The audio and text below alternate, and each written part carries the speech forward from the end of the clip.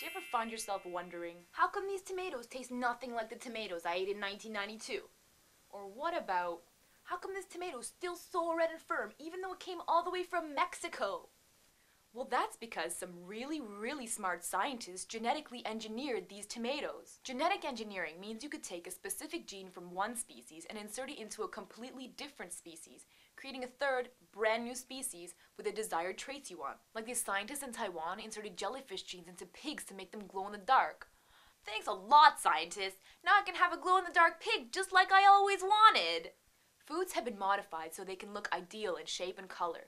They've also been modified to make them more firm and so they can be shipped far distances without rotting along the way. They've also been made to be more resistant to pesticides, effectively removing all the qualities that made them actual food. There's fish genes in tomatoes and pesticides built into each cell of a potato. But a really wonderful thing about genetically modified foods is that the large corporations refuse to label their products as genetically modified, probably because people would think it was insane. Check this article out. Genetically modified tomatoes actually fight cancer.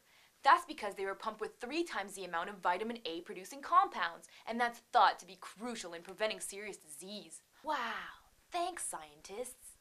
What are the health risks of genetically modified food? Well, nobody has any idea. There haven't been any long-term studies before they were put on the market, so we're pretty much the guinea pigs, and most of us don't even know we're eating it. Thanks again, scientists.